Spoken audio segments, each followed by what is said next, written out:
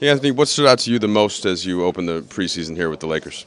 Um, we were coming out great defensively. I think we did a good job offensively. We got to get better at some things on both ends of the floor, but I think the way we played, we came out, kind of just set a tone to get us going. We've seen you spend a lot of time talking to LeBron. I know that's been constant communication since you joined the team. How did that pairing work for you? What are the things that stand out about how it plays with LeBron out there? We're just trying to figure it out, even when we're off the floor, watching film. No, excuse me. Even when we're on the floor, we're talking. Or if he's on the floor and I'm on the bench, and vice versa. We just try to help each other out.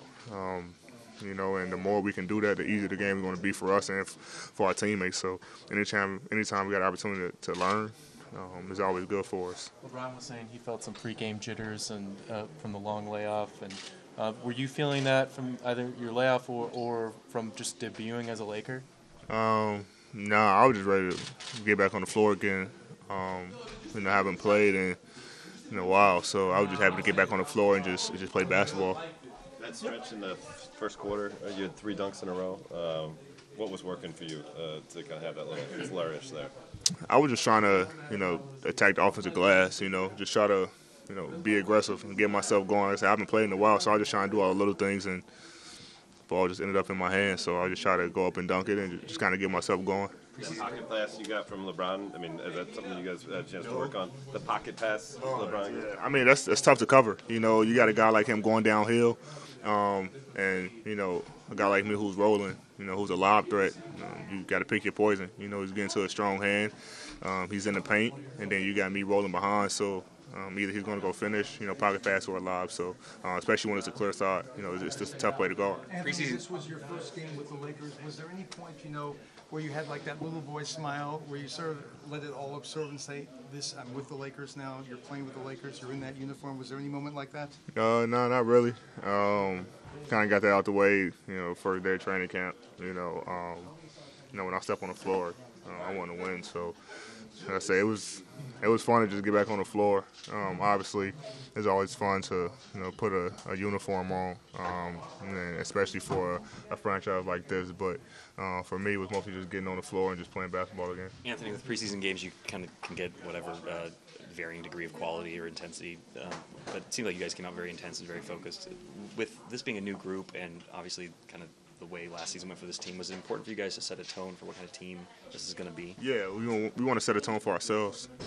Coming out, playing great defensively, moving the ball offensively, getting great shots. So, even though these preseason games, the minutes is not going to be the same as regular season, but we want to come out and portray the type of team that we're going to be. In the amount of minutes that we have. So anytime we get on the floor for these next, 5 games in preseason, we want to make sure that we come out and do the things that we need to do to help us. There are so many new pieces here, but they fit so seamlessly in that first half. Did that come in camp or that mini camp in Las Vegas? What was the key there? Both. Training camp and the camp in Vegas. Just working on stuff and working on our game, working on our chemistry, and it was about time that we played against someone else than ourselves and put it to the test. And we really look good, especially in that first half. So just got to build off of it. What are the areas that come to mind as areas that you really want to tighten up before the season gets here? Transition defense. We let some guys get loose in transition, especially with these guys. Like to get out and run. Some things defensively with the bigs, and pick and roll. So those are 2 things that stand out to me the most. And then offensively, just the turnovers. We had a couple unforced turnovers that we didn't need to have. So we want to limit our turnovers as much as possible and get a shot at the rim every time down the floor. But I think defensively, those 2 main keys is what we need to focus on more. Your talent, LeBron, speaks for itself. How do you determine on each possession, hey, now's the time to kind of have a 2-man game and all that? Play calling.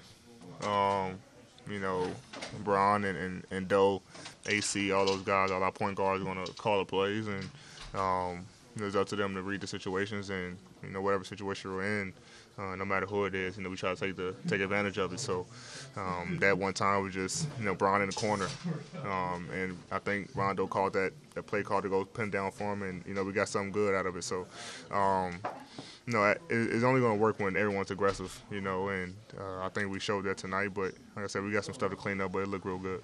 Last two questions, please. You guys knew what a great home court advantage Oracle was. This is the first game here. What impressions do you make of this new building so far? It's nice. It's an outstanding building. Obviously, their first time playing it in here as well. So, they're going to be a good team. Steph, if Clay comes back, I'm not sure if he's coming back this year, but Draymond, when Willie gets healthy, so they're gonna have a great team. And obviously, we know it's tough to play in Oracle because their fans are still behind them. So, I'm pretty sure there's gonna be a environment where it's gonna be very loud.